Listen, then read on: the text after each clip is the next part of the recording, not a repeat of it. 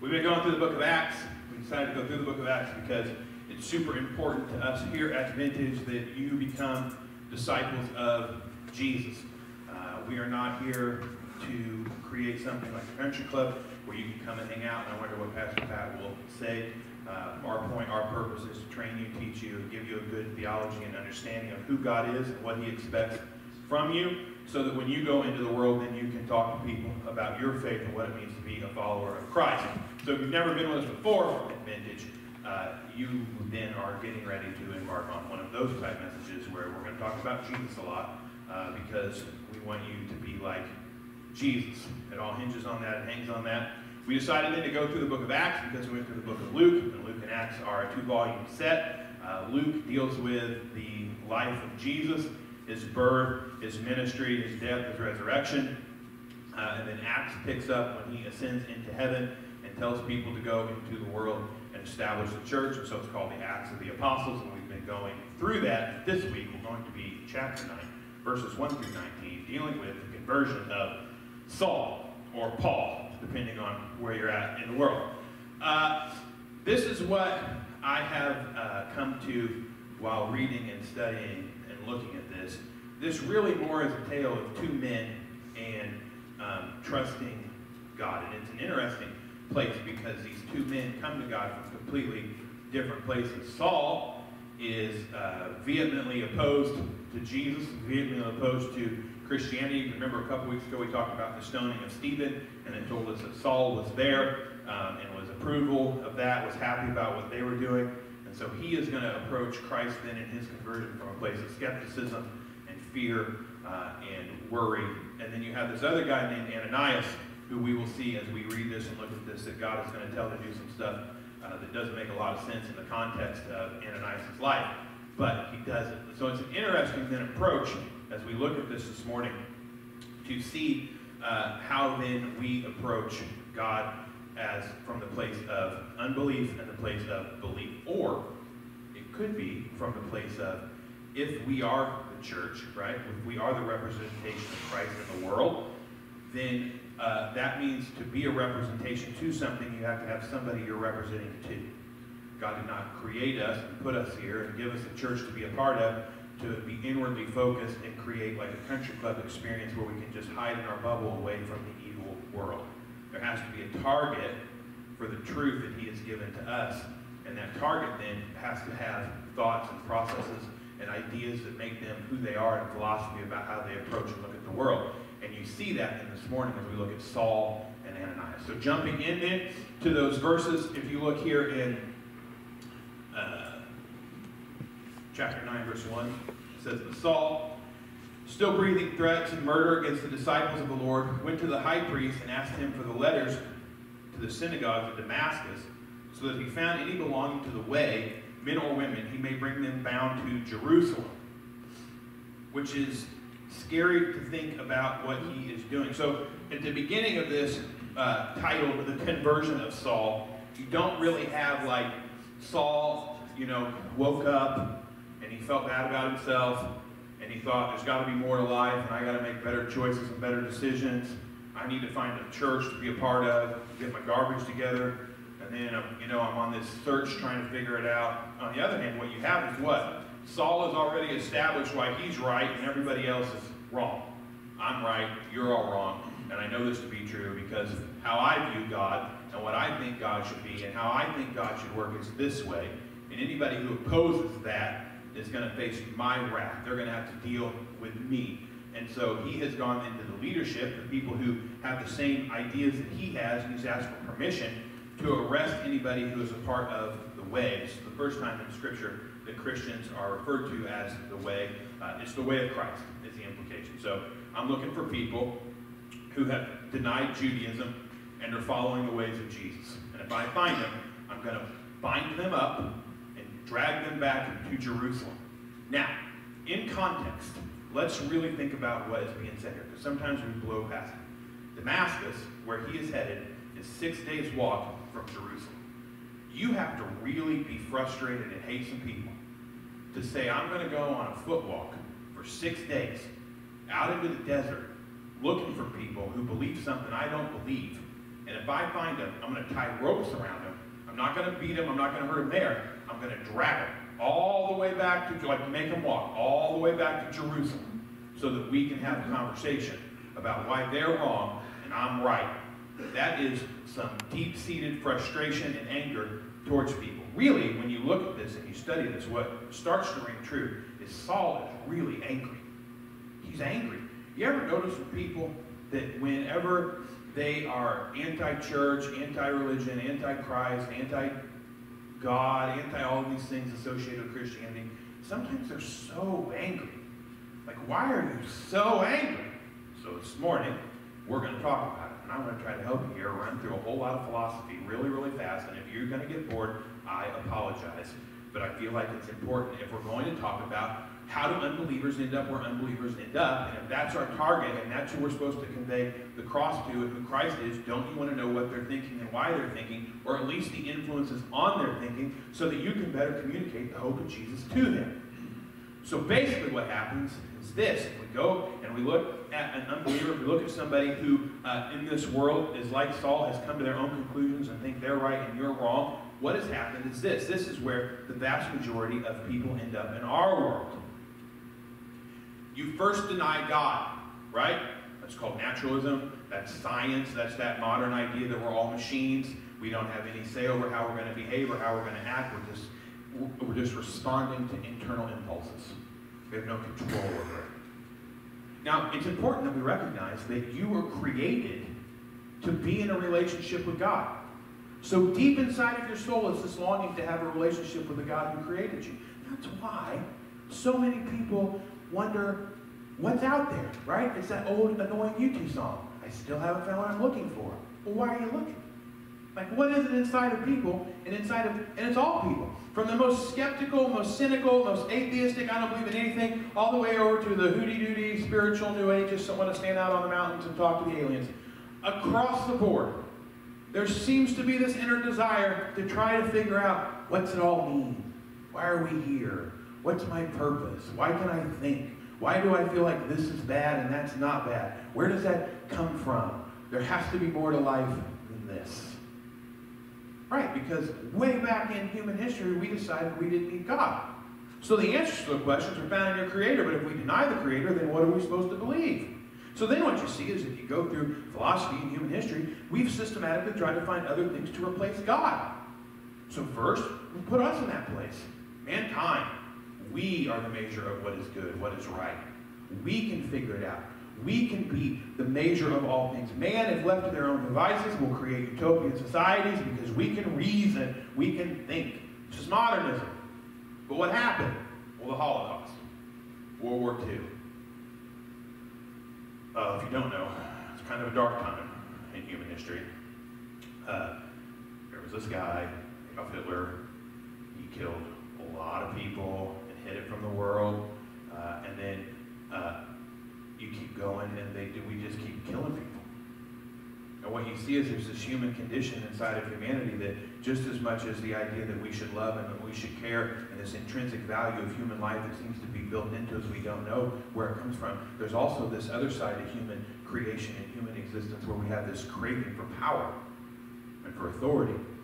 And we're willing to hurt and do whatever we have to do to achieve that. And we'll set up systems that crush people and keep people down, and we're selfish and self-minded. And so that idea that humanity will figure it out failed and fell completely short. And so then what happened was you get post-World War II and you get a bunch of hippie weirdos, right? The truth is out there. You know what we should worship? Experience. Just experience the world. You don't have to find truth. You just have to be. Just go and experience it. Take psychedelic drugs and experience whatever you can experience in the sexual world, and just do and be and live, and it feels good, it's right, it can't be wrong. Just do whatever you want, and this will make us happy. And you watch Free Love from the 60s give birth to angry, mad, militant, anti-government, anti-people in the 70s, and the rise of nihilism that says all life is absurd. There's no point. So we've gone from we don't need God and we can be the measure of all things and we're just machines all the way to the point now that in history you can look back and say, man, we don't have any purpose. Life has no meaning, no reason. We just wander. And it would be best to die. subversive atheism. It's where you end up with Christopher Hutchinson saying that life is a meager, cold existence on a dead planet that cares not for you, and the best we can hope for is death.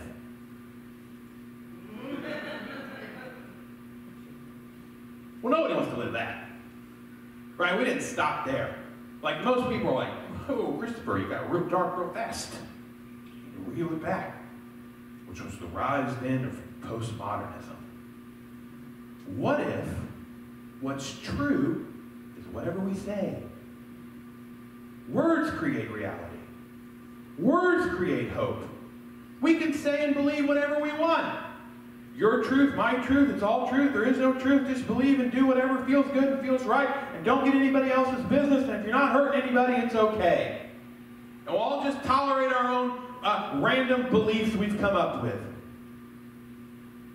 Except there's no answer still for why do we have that thing in us?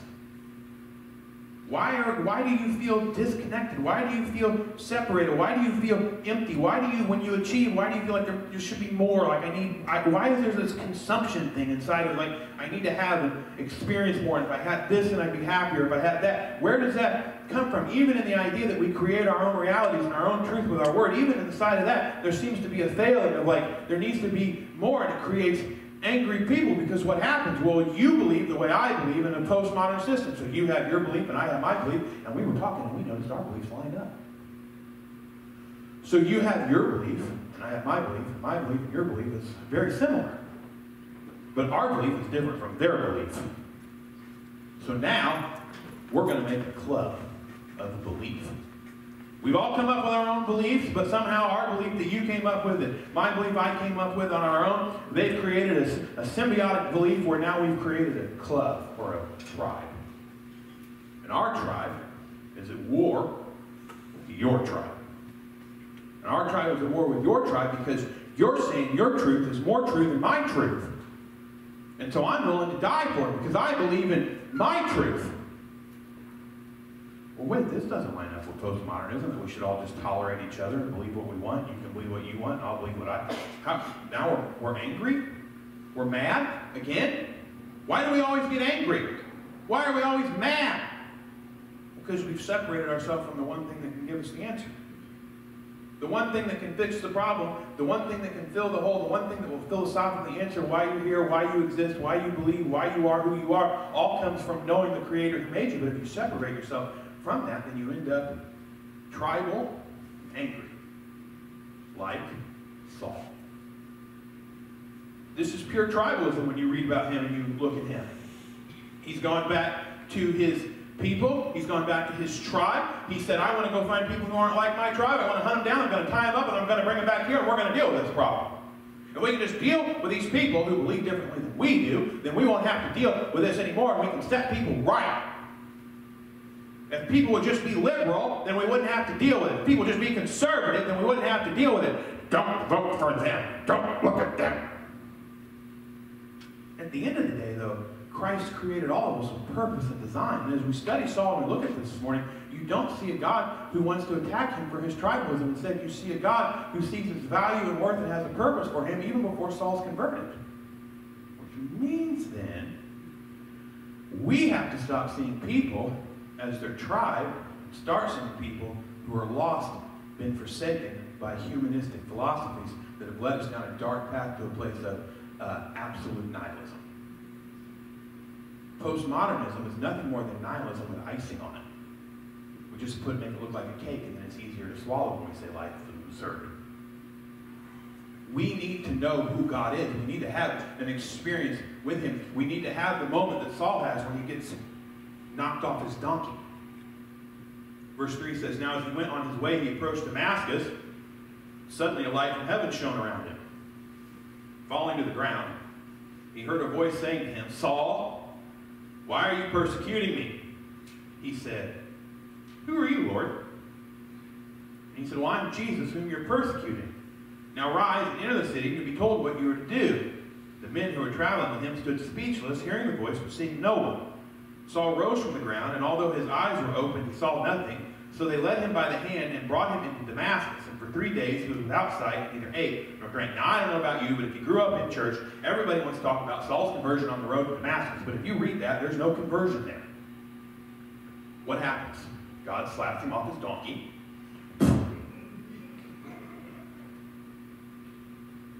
And he says, Saul, why are you persecuting me? Now, imagine this picture. This is Saul's conversion. He preached this, he taught this. Church history records this is what we believe. We know something happens because if you don't know, Saul becomes Paul and writes a lot of the New Testament. He founds churches all over the place. He is the pastor to Gentiles. He does all kinds of crazy stuff. But at this moment, he's an angry Jew who is mad that the Christians are saying that the God you think you've created is not who the real God is, and the real God is Jesus. And he's so angry, he's got a team of people to go find those people and tie them up. Now, if you're in that group, right? This is our tribe. We're right. They're wrong. We're going to get it. And you're walking along, and then boop, the light turns on your leader. Uh-oh. Then he falls off his donkey. Then you hear, Saul, why are you persecuting me? And what does Saul say? Who are you, Lord? Who are you? Jewish tradition at the time said God had stopped talking to people. The prophets had gone silent. Yet God is speaking directly to Saul. And he says, who are you, Lord? And that Lord is, who are you, Yahweh? Who are you, this famous word for the name of God that was so revered you didn't say it. And yet Paul yells it out in the middle of the desert, laying on the ground. Who are you, Lord? Now let's just remember here. Saul had created who he thought God was. So much so that he was willing to put people to death who said God was not what he said God was. This is the nature of unbelief, is to lead you into isolation and to lead you into callousness and to lead you into a place that you can't listen or hear the real truth that God is living and breathing and wants to know you. But at the end of the day, if we're really honest with ourselves, when you experience the real God, unbelievers will go, who are you? And how does it respond? I am Jesus, who you are persecuting. Which people all the time want to be like, well, I love Jesus. He was great. I love him so much. But he never claimed to be God, and that was all his followers later. Well, here's Acts, and here's Jesus saying to Saul, who are you, Lord? Who are you, Yahweh? I am Jesus. I am God. And what does Saul do? Freaks out. Well, why? Well, because if you believe God is knowable, if you believe God is out there, and if you have come to the decision that it could never be Jesus, but then Jesus reveals himself to you that you are God, you can see why there might be some issues that you have to walk through. See, Saul is what we call an oppressor, and in today's world, that's not a good place to be. In fact, I would argue with you that the real hang-up of Christianity, if people were really true to themselves and really thought about it, is that the fact there's redemption for oppressors is really hard to swallow. So you mean I can be a terrible person and I can do terrible things and I can hurt people and run people over and God's still going to love me and forgive me? How is that a good and loving God? Are you telling me that Adolf Hitler could have done the things he did, he could have said the things he said, and if Adolf would have had some sort of moment where he repented that God would love him? Absolutely. And if you don't like that, let's go back to our original discussion of you were created to have a relationship with God. God existed before you existed, and he determines who and how he's going to be. And his character is bigger than what you think. And so instead of you getting mad and frustrated, you should try to have an understanding of who are you, Lord. What's interesting about Saul, and what's interesting when you look at this, is that this man who was not doing what he should have been, that when God revealed him to him, his first question to that God is not, why do bad things happen to good people? It's not, how did this happen? Did you create this? How long have you existed? Where did you come from? All of the things we struggle. What's his question? Who are you? How do I know you? How do I have a relationship with you? What have I done? Now, we switch gears. And we go from that to Saul blind, in darkness, sitting in Damascus, licking his wounds, trying to figure out, how did I end up here? What have I done? Waving. You ever get in trouble in high school, junior high, elementary school? I did. All of them. You know the worst experience? That walk from your room to the office, and you have to walk in. And then we had Miss Judy, who was our secretary, and now you walk in. What are you doing here, Mr. Edrington? I got kicked out of math class because I was making farting noises. And every time Miss Simpson would say, "Who's making farting noises?" I would yell, "You all." And she told me that if I did it again, I was going to have to go to the office. And then I told her that Mr. Jennings said I can't come to the office anymore because he doesn't want to see me down here. But she did not like that.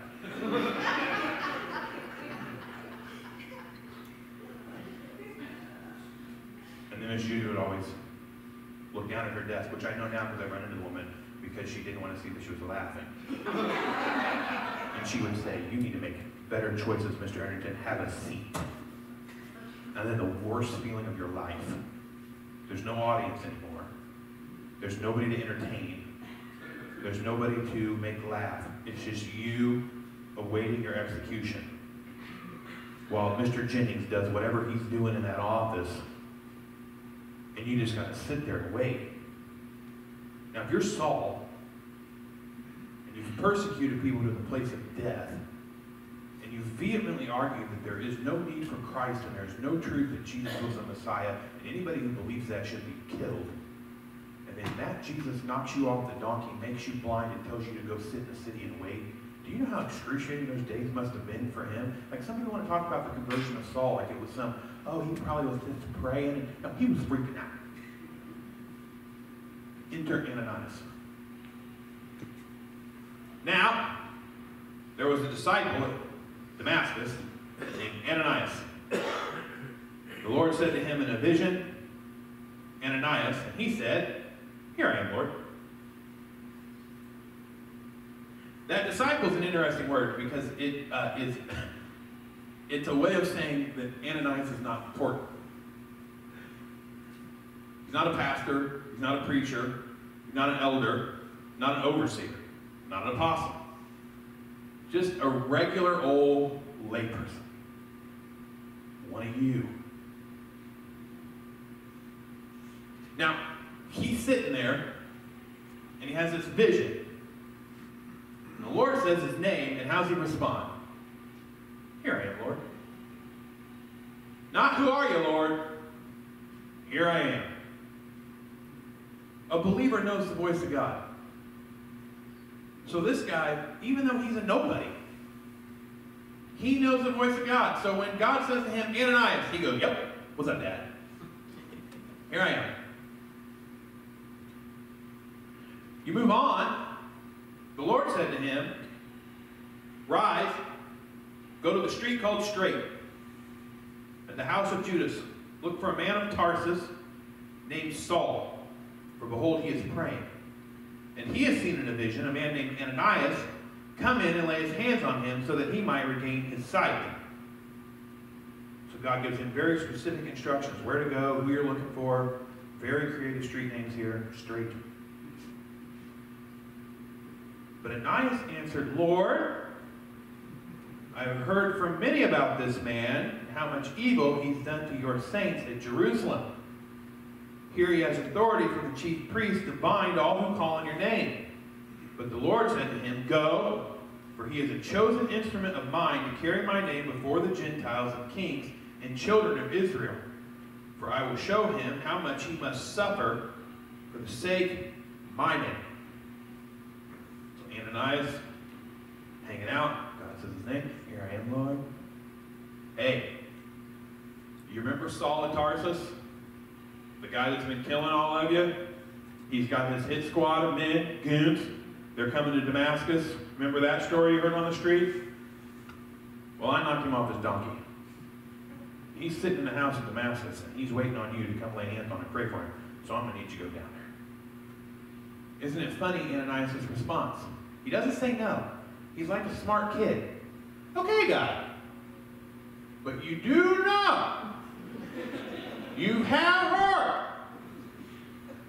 This guy has the authority to lock me up and throw the key away, and that's the best I can hope for. And what does God say? He's my chosen instrument. Now remember, there's no conversion on the road. At this point, Saul is a blind sinner sitting in a city trying to figure out what God's going to do to him for the dumb things he's done. And on the other side of it, God already knows. He's my chosen instrument. Which brings me to this morning. There are a lot of people in this world who wander away from a God, who forsake God, who say they don't believe in God, who run down all these philosophical paths trying to find some way to replace God. And meanwhile, God stands behind them, never stopping chasing, never stop pursuing, knowing full well that person is my chosen instrument. I'm going to use that person. Which means then, if we're Ananias, and if we're that person, it's super important that we recognize Saul is not the oppressor. Saul is the one we are called to reach, because you don't know who and how God is going to use people. Saul writes tons of the New Testament. He establishes churches everywhere. He constantly does what God calls him to do, posts this story. What if Ananias would have said, I don't really like him. I don't really want to be around that guy. Do you know what he did? Do you know who he was? We don't get to dictate to God who God decides are going to serve him. And we don't get to dictate to God what that service looks like. Let us not forget, Paul will be executed for his belief. This is church history records. It's not like him becoming a follower of Christ is some big win. Yeah, you're going to be famous 2,000 years from now. You're going to die a pauper's death and be, murdered. But wait till way down in history, they're going to talk about you in a church on a Sunday morning. It's going to be great. He's going to suffer for his belief. He's going to suffer both in what he did, the weight that you bear on your shoulders when you're an oppressor, and you have to constantly remind yourself that God loves you in spite of the failings that you've made. It's why we do communion on Sunday morning. That never goes away. The sting inside of who you are. It's why I relate to Saul. We all have those things that we look back in our past and go, I wish I could have that one back. There's this burden that you carry, and it's what the enemy wants to remind you of. He wants to lead you into a place of isolation that you can't get past what you did. But at the end of the day, you are his chosen instrument. So, Ananias departs, enters the house. Laying his hands on him, he said, Brother Saul, the Lord Jesus, who appeared to you on the road by which you came, has sent me so that you may regain your sight and be filled with the Holy Spirit. Immediately something like scales fell from his eyes, and he regained his sight. Then he rose, and he was baptized, and taking food, he was strengthened. His conversion doesn't happen until the community includes him. Until Ananias is faithful past, here I am, Lord. Until he's faithful to the point of, I'll go where you call me to go, and I'll do what you tell me to do. If you want me to go lay hands on a murderer, then let's do it. Why? Because Jesus rose from the dead. This whole thing hangs on the idea that Jesus is God. When Saul says, who are you, Lord? He says, I am Jesus who you are persecuting. Why is he persecuting? He's persecuting because Jesus came to earth fully God, fully man, died and resurrected for the forgiveness of sins. And Judaism at the time didn't want that. They wanted us to be able to save ourselves, which we can't. And so now in the midst of all that, there's truth that rings out and says the hope that you have and the hope that we cling to is Jesus. So you're one of two people. You're Saul, you're Ananias. Who are you, Lord? Or here I am. There's no middle. You can't be in the middle. John writes in Revelation that if you're in the middle, you make God want to vomit. Pick a lane. Be who you're going to be and stand firm on it. So much of this world wants to tell you that truth is subjective. We can just wander. And we can just kind of figure it out as we go. Look around. Society does not work under that guise. It creates tribalism where people are willing to die for beliefs they made up. It's all arbitrary opinion. My opinion is better than your opinion, and I'm willing to die for it. The resurrection of Jesus is not opinion. He did that. Whether you like it or not, it happened. How can you be so sure? I am so sure. If you want to have a conversation, find me and I'll tell you why I'm so sure. We've talked about it 100 times. The fact that we're here is a big argument. We're talking about it this week. We're talking about it, this persecution, this early church that they tried to squash over and over and over for 200 years, feeding them to lions and killing them, crushing them, trying to do away with them. And yet here we sit. Because something happened. And so this morning, you can be like Ananias. The beautiful thing is that Saul becomes like Ananias. Saul goes from being humbled from this great Jewish leader where he's spouting how I've studied under Gamaliel and I know all and see all and I have my own kings and we're going to becoming just another disciple. To writing the words where he says we don't follow Paul, we don't follow Apollos, we follow Jesus. It's his church. And we go where he tells us to go, and we say what he tells us to say, and he leads us because he died and resurrected for sin. And I persecuted people. I killed people who believed differently than that. And I bear the weight of that every day. And in the midst of that, he looked at me and said, you're my chosen instrument. He chose to use me in spite of my brokenness. He chose to take that which the enemy set me away from him, to use that to draw me close to him. And so this morning, if you feel like you're lost in darkness, you aren't. God doesn't not know where you are.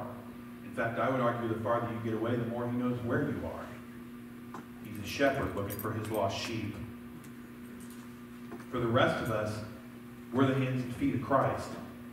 We've talked about it a lot, but Christianity is not about individualism. It's not about you figuring out your own way and having a 12-step program to be a better person. Christianity is about you putting to death your individualism and subjecting yourself to a community.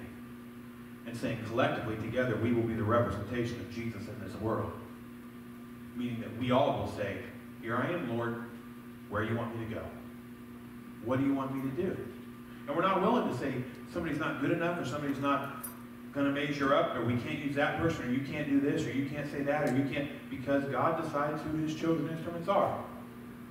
And so for us this morning, if you're struggling with guilt over your past and the things you've done and you think God doesn't love you or you don't think there's a road back or you think religion has failed you, it has not. And there is no road in hell that you can't turn around and walk right back out and come face to face with the God who created and loves you. Because you are his chosen instrument. For the rest of us, just be open to say, here I am, Lord. Because that's who we're going to be at Vintage. We're going to be the Here I Am church. When God speaks, we're going to go, here I am, Lord. Where do you want me to go? What do you want me to do? That's who we're going to be. Let's pray. Lord, I come to you this morning, and I thank you for who you are. Lord, I thank you for your grace and your mercy. Lord, I thank you that in the midst of Saul's failings and Saul's separation from you and his own arrogance and his own vehemence that he was right, you saw fit to see what his potential was.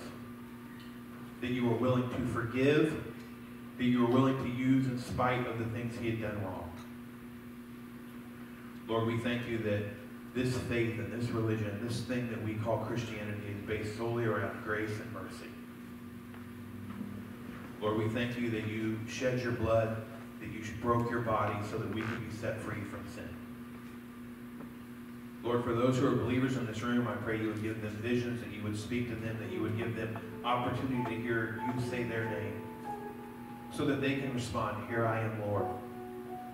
Lord, use us to go into this world, into the broken places, the lost places, the dark places, the home of the oppressor. God, use us to be a light in this broken world. Use us as a healing balm for those who have been affected by that which is broken. Lord, I pray you would draw the sinner back to you. And then, Lord, I pray this community would be binded together as brothers and sisters in Christ, and your Spirit might move through the midst of it. Let this be a place of healing and reconciliation, Lord, send us your chosen instruments. It's in your gracious name we pray. Amen.